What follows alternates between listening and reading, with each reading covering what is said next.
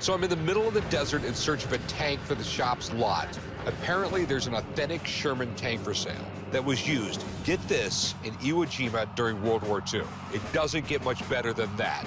With that and the flamethrower, it's going to be an explosive day. So, are we close? Almost there. 5 more minutes out.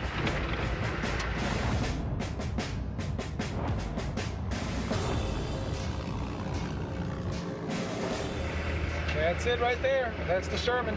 Wow. All right, we're here. Look at that tank. Holy that is amazing. The tank the guys are looking at right now is an M4A3 Sherman. What makes this tank special, it's the only Sherman tank in private hands that was actually used in the Pacific Theater. Real Marines jumped into during Iwo Jima, and now they can relive that history as well. This is incredible. So this thing actually saw action in Iwo Jima. This one did. It did see action. It was knocked out 3 times in the first 24 hours. It was finally taken out of service when they hit the turret at the turret bearing, and we met the gentleman who had to back it out. He's still alive today. I look at it, I just find it incredible because, I mean, it's from Iwo Jima. I mean, it's like when they raised the flag on Mount Suribachi, I mean, it's probably the most iconic photo of all of World War II. Well, guys, there's a major problem with this tank. It's made out of wood. You know what that's for? The Japanese had magnetic mines, sticky mines that they would run up and stick to the side of a tank. So the Marines had to improvise and put wood paneling on the side and on the wheels of the track. So these guys were figuring this out and improvising as best they could to protect themselves. Okay. And everything works inside? Everything works. How much you want for this thing? I'm looking to get $1.5 million. Okay, but we get to drive it? You can drive it and you can shoot it. It's pretty damn cool. You need to go call Corey. Tell him to come down here. He's not gonna want to miss this, okay? All right. Can you, like, point it into a direction so I'm in a straight line? You can do that, too. The guy's asking $1.5 million, and that kind of money, I'm thinking about it, but before I do anything, I'm gonna have to fire it. Wish me luck. You got it. No worries.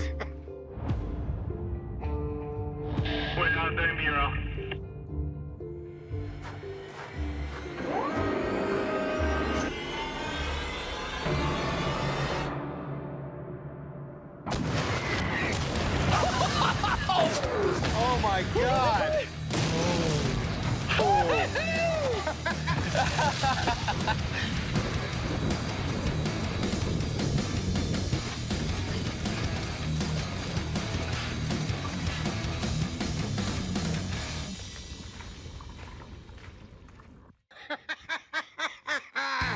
That was amazing!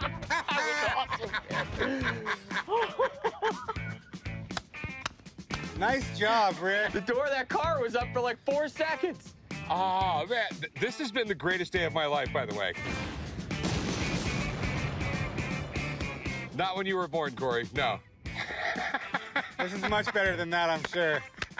You did a good job, Pops. Oh, look at that car. What do you think, Alex? I mean, it is what it is. It speaks for itself. Shermans are the most desired American tank from World War II. It runs well, it fires well, it's got historical provenance from Iwo Jima. There's one that we know of that sold in the last year that wasn't documented to being at any major battle in the World War II, and it was sold for $1.2 million. So at $1.5 million, I think that's a fair price. Okay. Let's get out of here. I'll meet you at the Humvee. You know, I mean, when me and Alex started discussing me buying a tank, I was thinking I could get into something like this for a couple $100,000 because they made like 50,000 of these, right? A little more than that.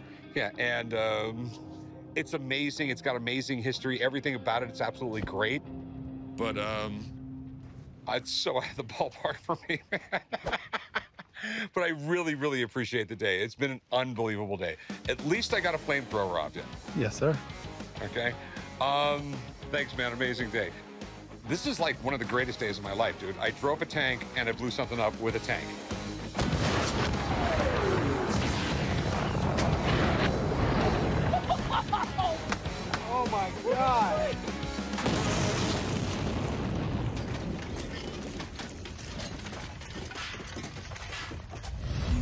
So Chum got a call from a guy who's got this particular white SUV that's not really famous. It's more like infamous. So this is it. The OJ Bronco. Wow. It is the OJ Bronco. Are you kidding me? I've never seen anything quite like this. This is it. Well, it's not the OJ Bronco, it's his buddy's Bronco, right? That's right. It's the Bronco OJ was in the back seat of. It's sort of weird because OJ and his friend, what was his name? AC. They both had identical Broncos, but this is the one everyone knows, this one everyone saw on television, the infamous car chase, and OJ's actually got destroyed, right? Correct. Yeah, so OJ now lives in the state of Nevada. Yeah, I don't think that's by choice. Yeah. I own the white Ford Bronco. The murders were June 12th. OJ was supposed to turn himself in on the morning of the 17th. He didn't. And that's the Bronco that everybody can remember seeing driving up the 405 freeway. I've been offered $500,000 for the Bronco. I turned it down. So here it is. I would like to be able to sell the Bronco and then take that money and give it to my children. So how did you get this thing? At the time of the Bronco chase, I was OJ's agent. Amazing. There's some people that were going to sell the Bronco to a company called, I think it's Graveline Tours, and they were going to go up and down the freeway, go by the murder site, and I just thought that'd be classless, especially since the trial hadn't started yet. So I got it from AC, and have kept it pretty much hidden for the last 22 years.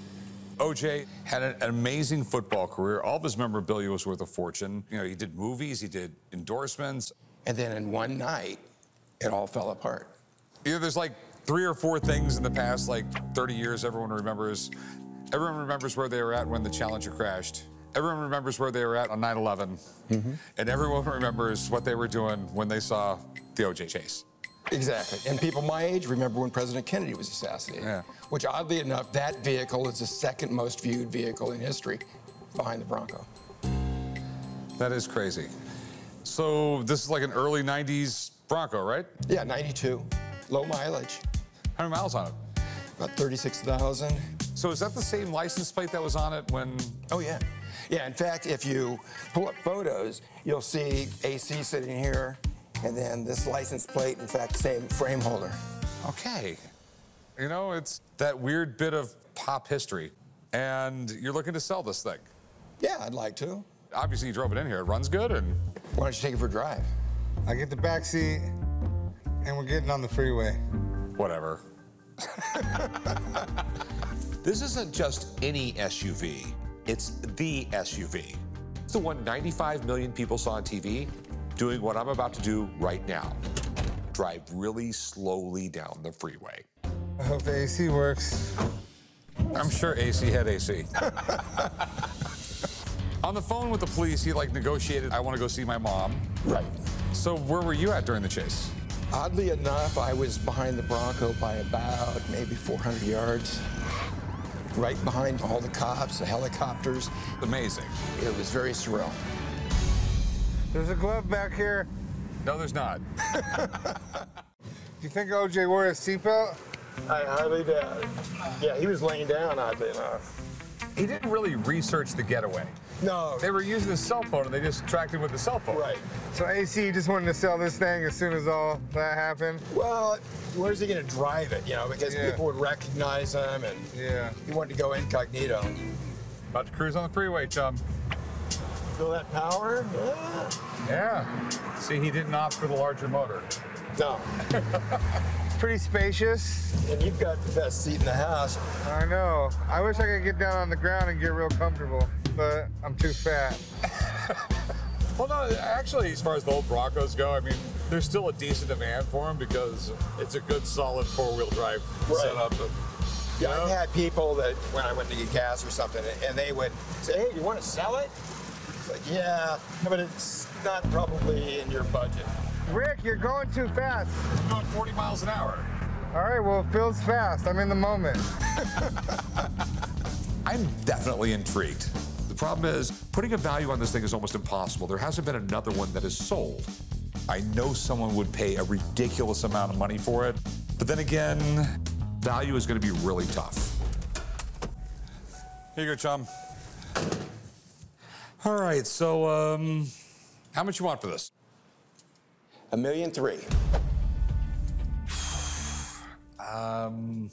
Yeah, think about it.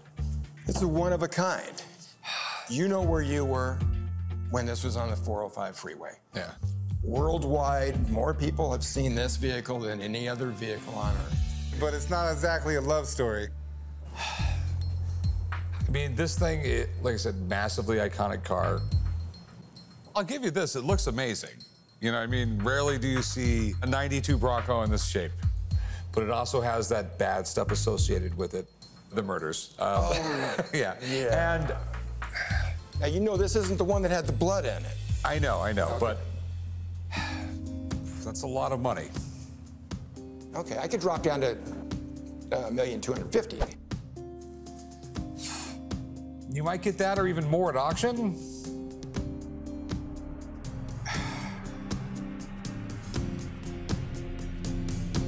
I'm gonna pass on it.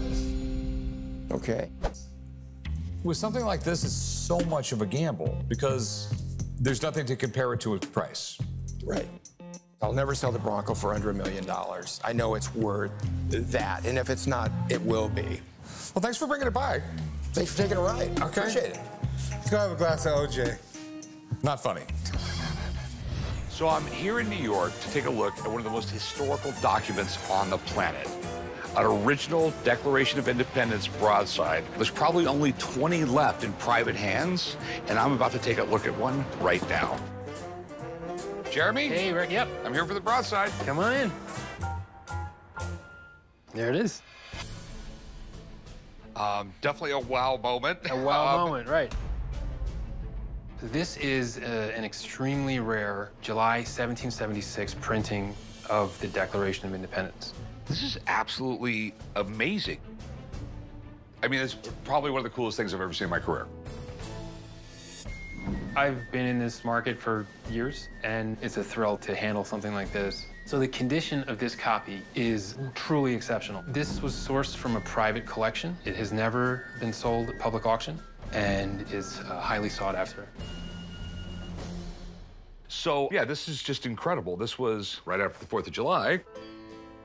I think it was John Dunlop was a printer in Philadelphia. He goes out and he basically takes a copy from Congress and writes it all out, then goes back to the print shop, lays out his print, and starts printing these. They think he printed right around 200 of them, okay? And that was the original one. And then when other printers around the country got a hold of them, they also made copies, and this is the New Hampshire one, correct? Correct. That's the way the internet worked back then. I mean, you know, it was a little bit slower. So, I mean, like 10 days later, people in New Hampshire are finding out about this. Right. A week or two later, it's probably in the Carolinas. And eventually, everybody knew about it. I imagine your local tavern, when this was first pinned up, there was a lot of people standing around going, damn. This is like putting your thumb to the most powerful country in the world at the time. Yeah. And you know what's really cool about this one? You can actually see the pinholes here in the corners, which indicates that it was displayed publicly. It'd probably hang for a week. Everyone would come by and look at it. Oh, you know, after a few weeks, a poster for the new band was going to be there. They were never, ever meant to be saved. Yeah.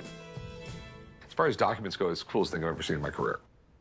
So how much are you looking for this? This was displayed at the National Constitution Center in Philadelphia. It's in exceptional condition. It's extremely scarce. $2 million. Okay. Everything looks right on it, but I just want a document expert to look at it. Sure. I have one coming down, best document guy in New York. Once he says everything's the real deal, we'll go from there, okay? Sure. Because a little bit of knowledge can always get you in trouble, and that's what I got. I believe it's worth $2 million for this, but we'll leave it up to him and see what he thinks. I'll be curious to know where he lands. So here we go. Yeah, I am thrilled to see this. I'm Seth Kaller, and I'm a dealer and a museum collection builder and an expert in important historic documents. Everything looks right to me, but like, I don't want to be 99% sure. Right. I normally would have to take this out of the frame to authenticate it, but I've actually seen this exact copy before. Some of the things that we looked at when I first authenticated this was to compare this to all of the known copies of the same broadside. And part of what held it up, there are the nail holes from back then, which are not, very consistent round nails like we have today. They're all handmade and different. And you can see on the handmade laid paper even the impression of individual letters.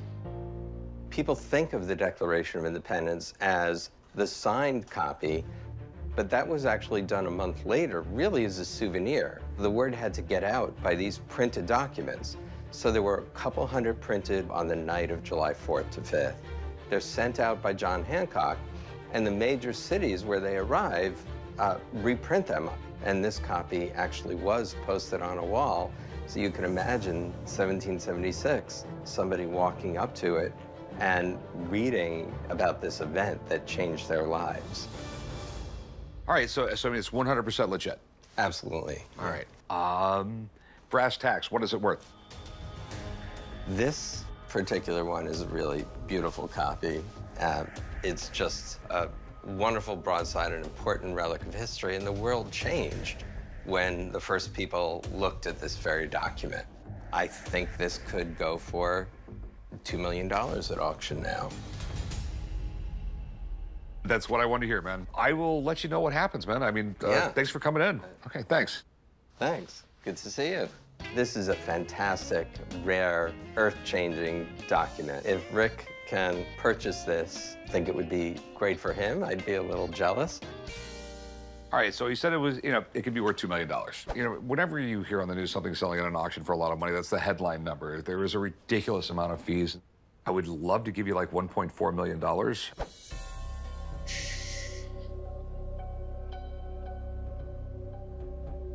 It's a fair point you make about the fees. I mean, I know how it works. I would sell it to you for $1.5 million. Okay. I'll meet you in the middle. 1.45, I think that's fair. I think we can both be happy with that. I think we got a deal. Oh my goodness, I own the Declaration of Independence. Congratulations, congratulations. I will get the money wired to you. I will pick it up from you tomorrow. I have a friend I want to show it to, so just keep it till tomorrow. And like I said, thanks again, Ben. Yeah, no, it's been a pleasure. So, 1.45 million, no fees for the auctioneers, get the deal done today. I'm happy. Cue the fireworks. I just landed in London for my much-needed vacation. Now I'm headed out to the city of Chester to check out my buddy's pawn shop.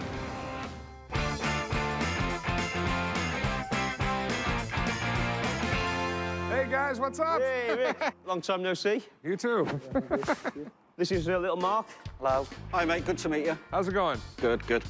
So this is it, huh? Yeah, that's it, mate. This is the little shop. Little quite English shop, Okay, well, show me around. Yeah, let's have a look round. I've known Rick for about 5 years. We met at the coin show in Las Vegas. Been friends ever since. I mean, his pawn shop's good, but it's American at the end of the day. He's got 200 years of history. We've got 2,000 years of history. He's got nothing compared to us. Now, I've got something here that will blow your socks off. Okay. This is what you've been looking for all your life. All right. Ready? Ready. Yeah. Ready? I'm ready. Wow. It's absolutely beautiful. What is it? Well, you think it's a piece of rusty metal, don't you? Well, it is a piece of rusty metal. Remember that really famous ship that would never sink? Oh, the Titanic. That's it. That's part of the Titanic's hull. So is this where it ran into the iceberg? Or? No, the opposite side, the good side. All right. They sent down the little submarine and it broke off a piece, or? It was the massive operation. They sent down several submarines. They broke off the big piece, which is 20 tons, and brought it up. And then from the big piece, they took these samples off. So got all the paperwork for it. Not many people have touched that. That's amazing, isn't it, really? That is amazing. And it's amazing how much it's worth, because you just can't get it. So is it for sale? Everything's for sale, mate. You know that. I'll sell anything. How much you want for it? This is a gem. I've had an offer on this a few days ago. If you can beat it, you can buy it off me. How much? How much do you reckon? That's a number I have no idea on. I just don't. I mean, I've never tried to research a piece of the Titanic. That is going to cost you £1.2 million. Yeah. If you can make anything over 1.2 million, that's my offer I've had 2 days ago, 1.2 million pound. If you can beat that, it's yours, mate. Okay, so what else do you have? What point? Come on, that's a good piece. Imagine breaking it up into several pieces and put it into frames and sell. You'll make a fortune out of that. Out of my price range. What do you got in, like, rock and roll stuff? All I know is I'm not dropping 1.2 million pounds on a chunk of metal. Unless it's a really big chunk of gold.